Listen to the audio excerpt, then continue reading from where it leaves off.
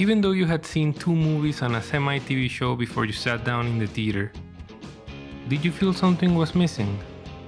Did you feel Anakin just got his arm cut yesterday, and now he was suddenly the one who knocks? Did you feel he went from, still by this movie, a Republic hero, to, yes my master, you tricked everybody and me, and now I'll kill everybody for you, including and especially the younglings? Did you feel the story would have been great if only you could have a little bit more, but don't know more of what? If you did, oh boy, do I have the book for you. Hello, I'm Edgar Miranda. Very mild spoilers. Written by Matthew Stover and narrated by Jonathan Davis. Oh no, Star Wars Episode 3, Revenge of the Sith, The Novelization, tells the final chapter of the prequel trilogy in which black-wearing Anakin, who has had a Padawan for 3 years, but is still not considered a master. What? Fed up with Jedi nonsense, looks elsewhere for guidance. Not from a Jedi. To save the woman he loves, and in doing so betrays his church, his brother, grandparents, grandchildren, the Republic, himself, and even said woman he wants to save, and became the cornerstone on which Darth Sidious built the Empire. Yes, this story is great, but when I watched it on the big screen, there was something not quite right. Until I read this book. Yeah, I said it. The book added more to my experience with the movie. Now let me tell you why. This scene, reminiscent of the throne scene from Jedi, is told from Dooku's point of view, and it chronicles his demise to Skywalker in fantastic fashion. And you see how much it impacts Anakin.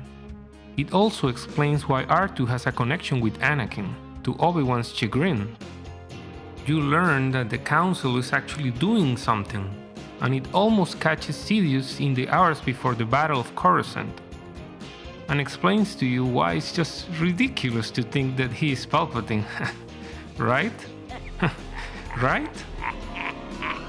It has tons of political maneuvering.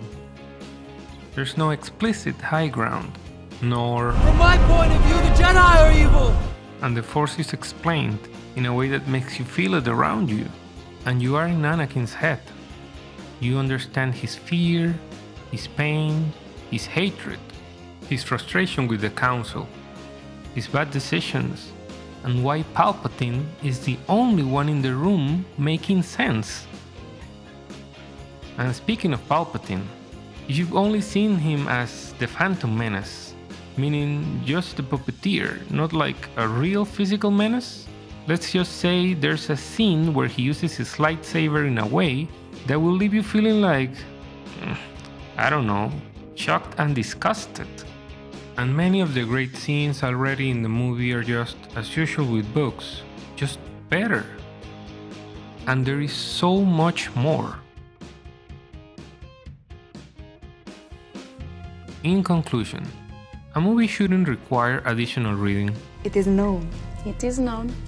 But this is Star Wars. Revenge of the Sith, the novel.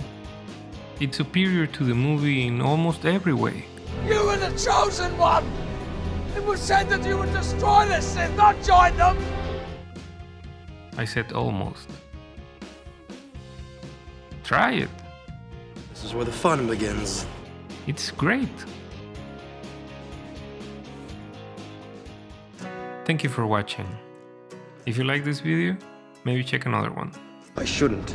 Come on. Do it. Please subscribe. See you next time. You underestimate my power!